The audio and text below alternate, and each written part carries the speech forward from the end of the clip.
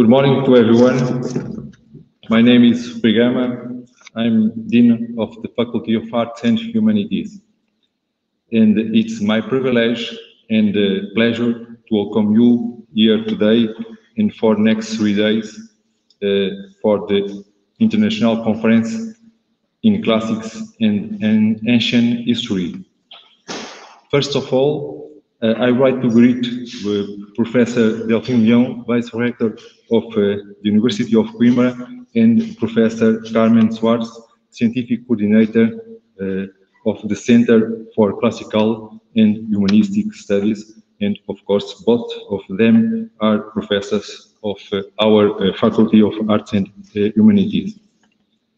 I also greet all the participants in this conference here in this Teatro, Paulo, Quintela, and in the online sessions. As you know, the pandemic situation has many consequences in all activities. We are delighted to have you with us to participate and share in our international conference. Thank you for coming, or thank you for being online. As I read in the website, the International Conference in Classics and Ancient History assumes the role of a forum for discussion among experts from over the world. I also highlight the role that the Center for Classical and Humanistic Studies of the University of Coimbra has had in organizing scientific events, of which they are a recent example, the International Conference on the History of Classical Antiquity, Interdisciplinary Approaches in 2015, and more recently in 2019, the 12th Celtic Conference in Classics. The International Conference in Classics and Ancient History welcomes proposals from scholars of any countries for single discipline or interdisciplinary panels in such research areas as Greek and Roman literature, ancient history, archaeology, philosophy, art, religious studies, linguistics, concerning any period of antiquity and its reception up to the present day. I also would like to underline how important is this conference in a turbulent and changing world. When we try to understand the past, more knowledge, tools and skills, we will have to discuss the present and the future. So thank you to the organizing and scientific committees and also to the executive committee and staff members. I would also like to thank professors, researchers and students of classical studies and to the Center of Classical and Humanistic Studies for the organization of the International Conference in our faculty. To all, thanks also to the partners and to FCT. Finally, I'd like to close my short speech by wishing the conference every success. I hope that every one of you will have a fruitful and meaningful exchanges in these 4 days. To all of you, thank you for being here, welcome and enjoy the conference.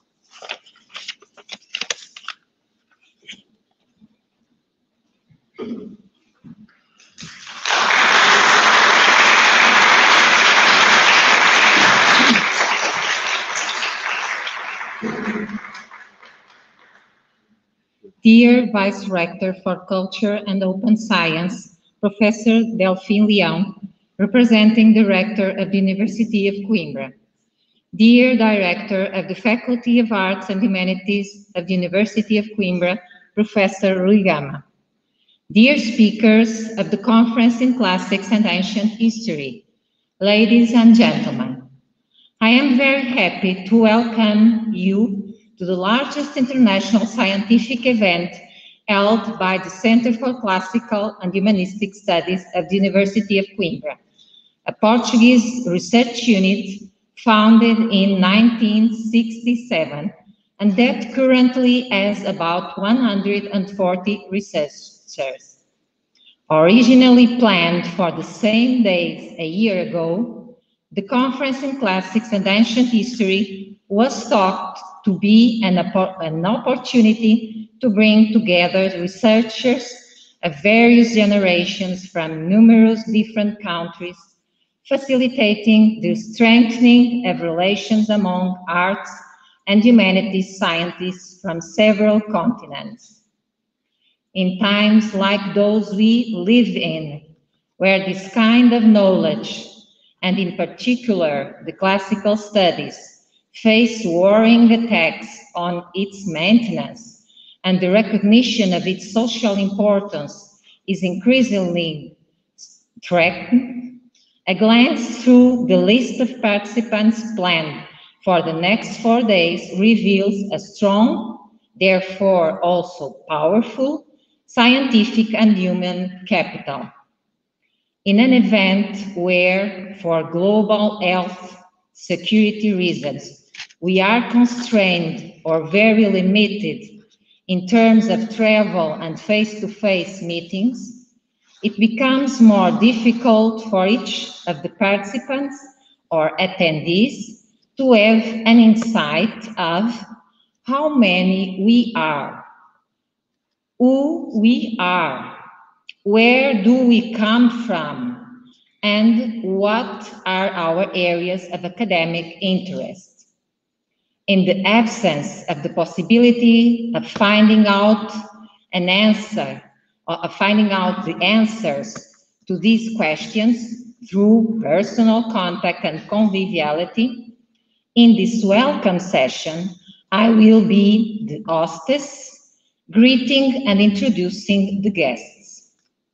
Let us begin by perceiving the numerical universe of listed speakers, as well as their gender and geographical diversity. Sorry.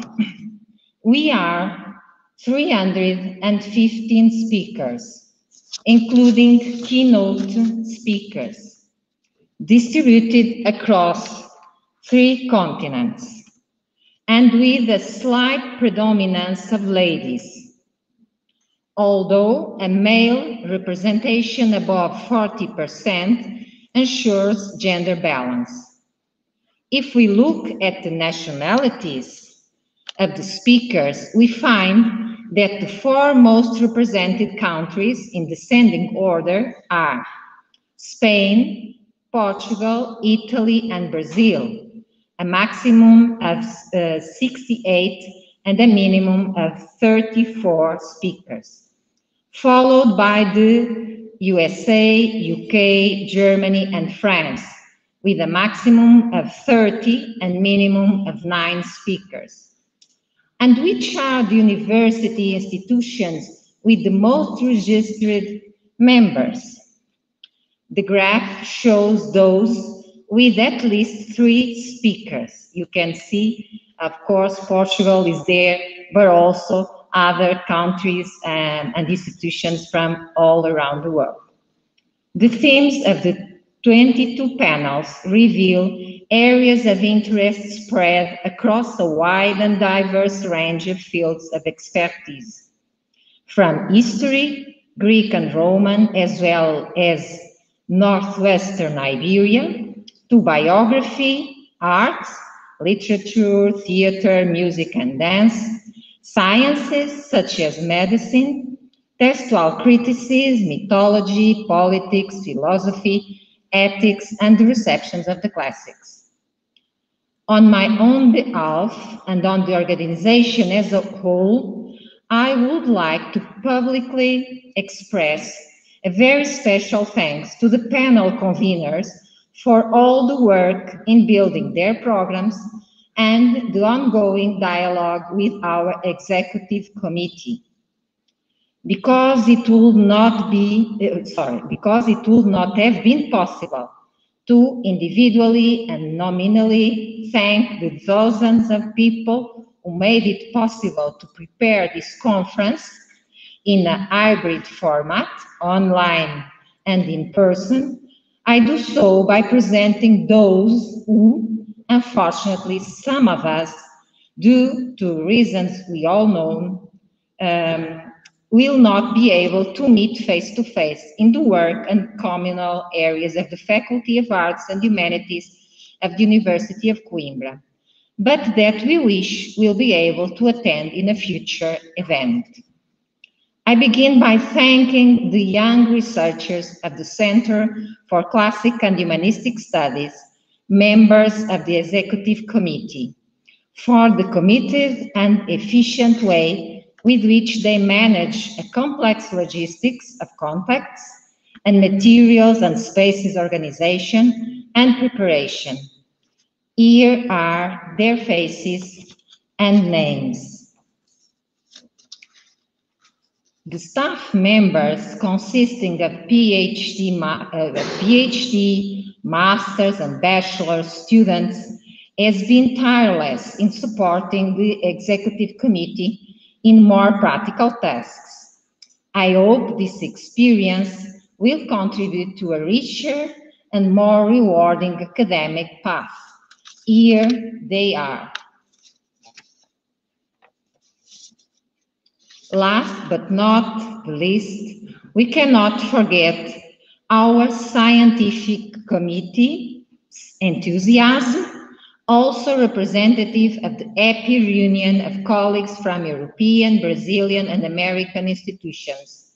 All of them have collaborated and play an active role in the Center for Classical and Humanistic Studies at the University of Coimbra's areas of research. Thank you to all of them. I speak at this opening session on behalf of two collectives, the Research Center I coordinate and the organizing committee of this event. Although the members of the organizing committee are familiar faces and names to many of you, the way to make them present is to call them to the screen.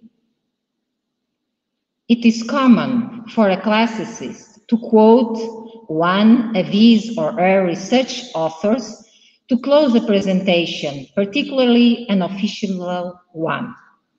I am going to break this tradition. I choose to leave for the end of these welcoming words the recollection, a virtual one, using images projected on the screen, of two remarkable persons from the classical studies of Coimbra and the world. I am going to break another protocol.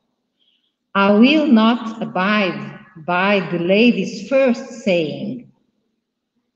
Anton Paulo and Luisa de Nazaré Ferreira are the most present absentees of this conference in classics and ancient history.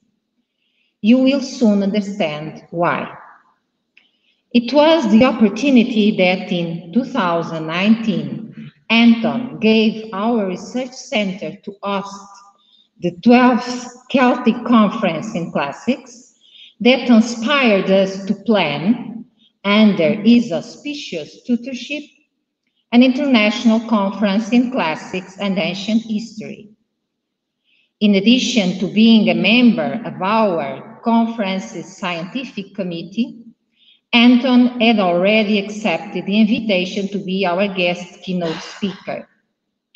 Unfortunately, the ruthless Atropos did not allow his and our purpose to come to life and as we have planned. Beyond all Anton's immense scholarly merits that I will not get into detail today, I shall miss and always remember him as one of the dearest and most sensitive classicists I have ever known. About 2 years ago, he spoke at the Celtic Conference in Classics in this very place where I find myself now, for a number of speakers exactly the same as the one we have gathered today. He actively participated in several panels and celebrated with joy and enthusiasm the conference closing at the Coimbra Museum's peristyle. We remember and project for the future one of his greatest legacies: to disseminate the classical studies and stimulate the creation of intergenerational and multinational research networks within an environment of human proximity and conviviality. I had arranged with our dear and late Anton several details of the conference we are opening today. One of them was the date. Showing an extreme understanding, he gave in to the argument I presented to him that the first day of the conference would be June 22, considering then the year of 2020, and not any other day.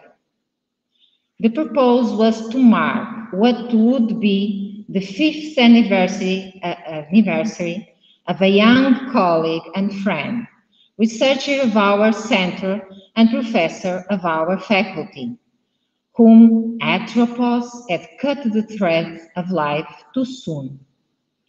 Luisa de Nazaré Ferreira distinguished herself in the areas of Greek philology and art, especially the archaic lyric of Simonides of Chaos and the issues associated with childhood.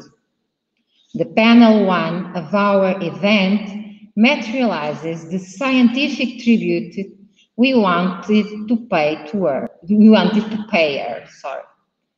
Luisa's departure at the acme of her life awakened in those who knew her well in person or through her writings a feeling of frustration for not having her with us any longer. Remembering her today, seeing her smile for a few seconds on this screen of the Teatro Paulo Quintela or on the Center of Classical and Humanistic Studies YouTube channel are the human tribute of an institution made of people and for people.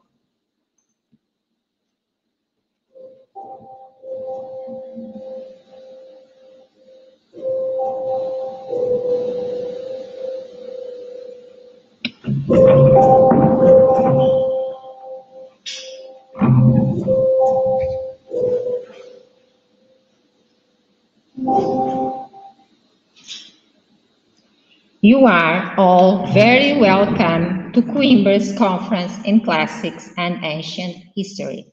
Thank you very much.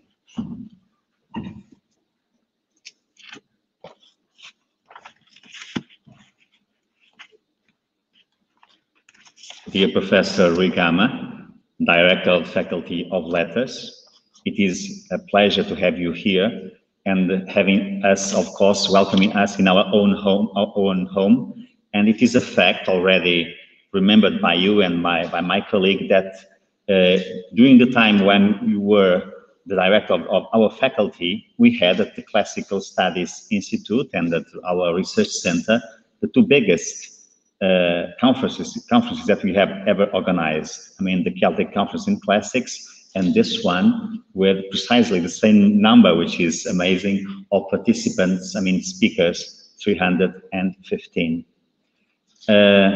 Professor Carmen Soares, my dear colleague and coordinator of our Research Center for Classical and Humanistic Studies, and the main responsible for the organization of this event. Thank you very much for the opening words. They were precise as usual. They were acute and sensitive. And all this is extremely important for this kind of opening of a conference of this kind. And finally, last not least, all the participants in the conference, those who are with us here face to face, which is extremely nice because we know how difficult it is to have people, and especially coming from different countries. Thank you very much for being here. And for all the others, the majority that are following us and will follow us during the next 4 days, during which we will have the conference. For me, it's really an institutional and personal pleasure to be here and to speak. And I will start with the personal one, because as you know, I am as well a classicist. That's what I do. I'm a classical philologist with interest in ancient history. So this is the kind of conference that clearly, meets my interests. And I am also involved in the organization, and I will try to give my best and present the paper as well this week. But it's certainly extremely pleasant to see how so many people, in fact, replied positively to our invitation to come to Coimbra. But from an institutional point of view, this is even perhaps more remarkable. And I'm also here representing the rector of our university, Amilcar Falcão, who cannot be here because of other commitments. So it is really a pleasure for me to represent him and say how important it is for a university like Coimbra to host this kind of conference, to be the venue of this kind of international conference. We have classics for many years, and of course we intend to have classics for many years to come, but we also know as well that classics as a community is not a huge community, neither in this university where we have classics when Latin, Greek, language, literature, culture, and history, and so on, but even in other places, the community is not very big. What makes us bigger than what we really are is the way we are able to work together, the way we are able to network, to perform, to combine networks, and of course, being able to scale what is small. So this idea of scaling what is small, what is concise in the numbers, make classics along a far-reaching and an extremely stimulating area of studies. And it is also extremely exciting to see that in the 22 panels that during the next 4 days will be debating, every kind of subjects, including those subjects that are challenging us in the sense, what do we as classicists have to offer to the 21st century? And this is also the kind of questions that we have to address, because we live in our time, in our circumstances, and we must be able to give the appropriate answers to our times, and of course ensure that this tradition, this heritage is kept alive, and of course will give the best contribution to our world.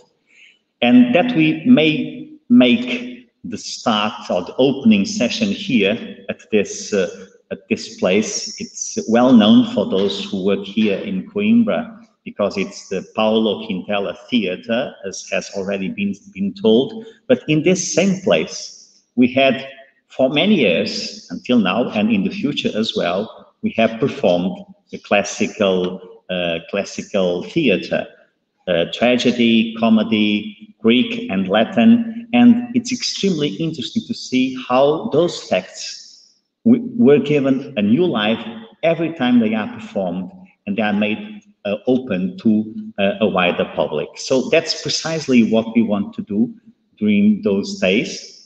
And of course, for those people who are here, they will be able to enjoy, Coimbra weather, the seaside, the way we like to welcome people. But of course, the community will be much bigger than those representing or being here personally. But we would like to make this invitation for those who are not able to come personally this time, that in the near future, in a future opportunity, may visit us and of course be able to let's say talk and discuss face to face. So congratulations on the organization, and have a nice time during these next 4 days, a nice and very productive time, as it will certainly will be the case. Thank you very much and have a nice work. Thank you.